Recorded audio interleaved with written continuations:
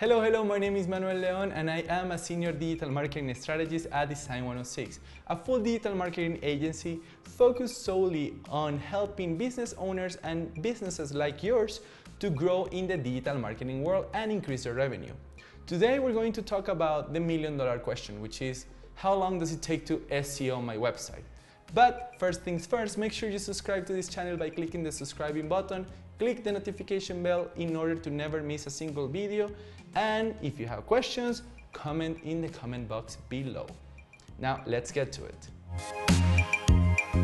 So one of the most common questions that we get from our clients and from people on social media is how long is it going to take for my website to rank on Google, or how long is it going to take to SEO my website? Although I would love to provide you guys with a specific answer, the truth is that there is not an actual time frame that works for everybody. SEO is a never-ending job. It's a never-ending endeavor. Why? Because it always changes. It's changing according to the content, it's changing according to the niche, it's changing according to the Google algorithm, and it's something that requires constant and consistent work. However, there are certain things that you can take into consideration in order to get an expectant time frame of how long your strategy can take into providing real results. Let's go over those aspects right now. So while it might take some businesses to achieve certain goals in just a couple months, it might take some other businesses to achieve the same goals in a much longer time. And the reason for this is that SEO is not something that happens overnight. It really requires a bunch of different tasks and work that, according to how fast you can make them happen, your campaign will kickstart sooner or later. Now, like I mentioned, there are several factors that you need to consider when you are starting an SEO campaign, and these factors can give you a little bit of a clue on how long it's going to take for your campaign to take off. Now, the first one of these factors is your competition. Remember that it doesn't matter where you start with SEO. If you're starting, you are already competing with other businesses within your niche that might be doing SEO for longer than you are. So keep in mind that the longer they've been doing it, the more ranking they will have, which means that you have to create more content and create more consistent work within your own strategy in order to basically take them down. The next factor that you have to consider is your budget.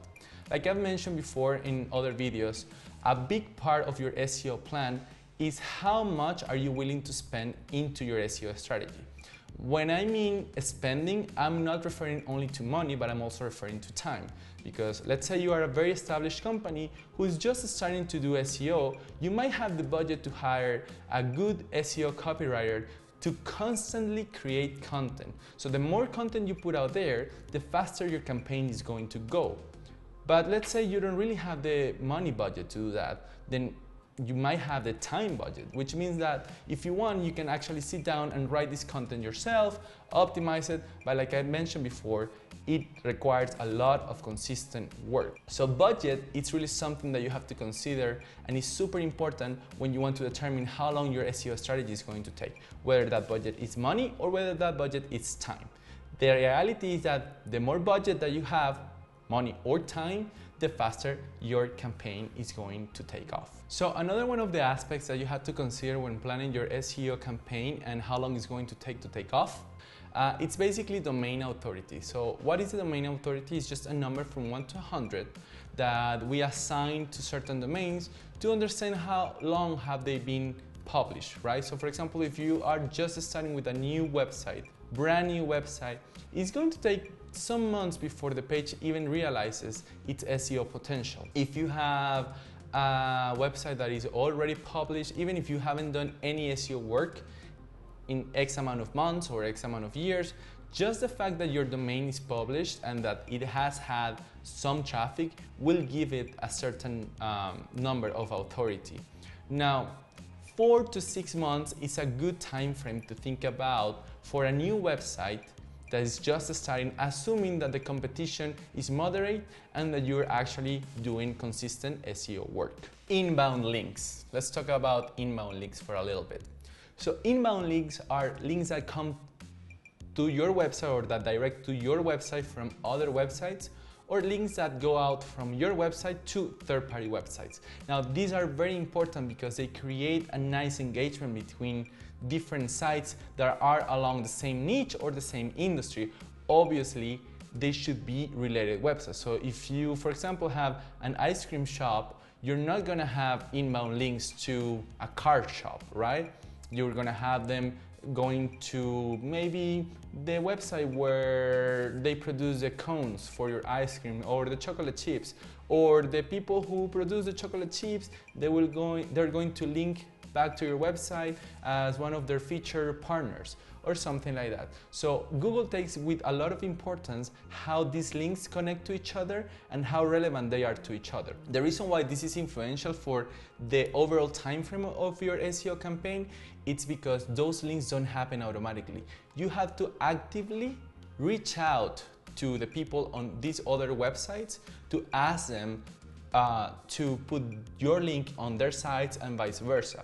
A good way to achieve this is by guest posting, right? So you can write content that can be featured in other people's websites and vice versa. But this requires a lot of work and a lot of inter-exchange between the parties. So as fast or as slow as you can do this, the same is going to apply for your SEO campaign timeframe. It's going to run as fast or as slow as you're able to find inbound links. The next factor that you have to consider is content. We all heard the phrase content is king, and it is. The reality is that content is king, especially for SEO purposes.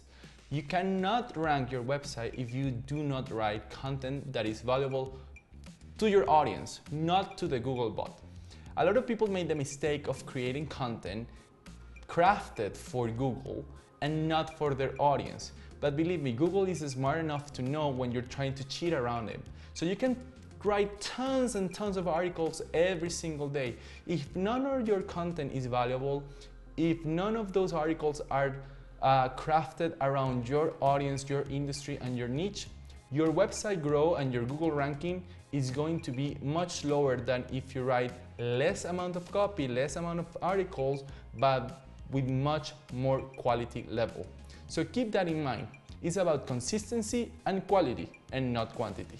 The last factor I want to talk about that you have to consider when you're trying to determine a time frame for your SEO campaign is your proper website structure. A lot of people think that SEO it's just a job that you can start, you can begin with any website, and it's not true. A lot of things influence how your SEO overall consistency is going to act. Why? Because depending on how your website structure is laid out, your audience is going to click certain things, or they're going to be driven to certain parts of your website, and they're going to engage more or less with your site overall.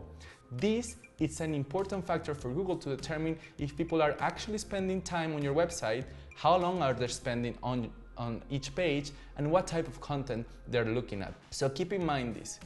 For this and all of these other factors that I just spoke about, SEO timeframe is very difficult to determine because it requires a lot of work. It requires for you to make sure your website is properly set up from the beginning, that your metadata is correct, that you consistently and continuously write content, that you have a budget of time and money, that your link building is on point, and so on and so forth.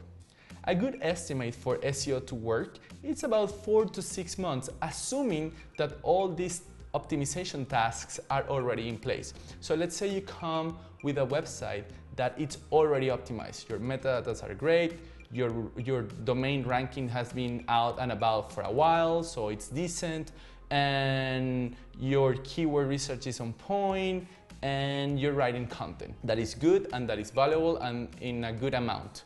Well, I will say 4 to 6 months, you will start seeing changes in your ranking, and definitely you will start seeing changes in your traffic. Now, keep in mind, this really depends on your niche. There might be times where your SEO is not as effective because that's something that might happen in the environment of your industry. For example, during the pandemic, a lot of businesses went with much lower traffic than usual, and other businesses that had virtually no traffic increased. The same happens. Things around our businesses and our industries change all the time, and this is something to consider. But like I said, 4 to 6 months is a nice time frame to determine if your SEO campaign is working or not. How do you determine that? Easy, Google Analytics. But that's a topic for a different video. Now, if you think this information was helpful, make sure again you subscribe to this channel, click the notification bell, and share. See you in the next episode.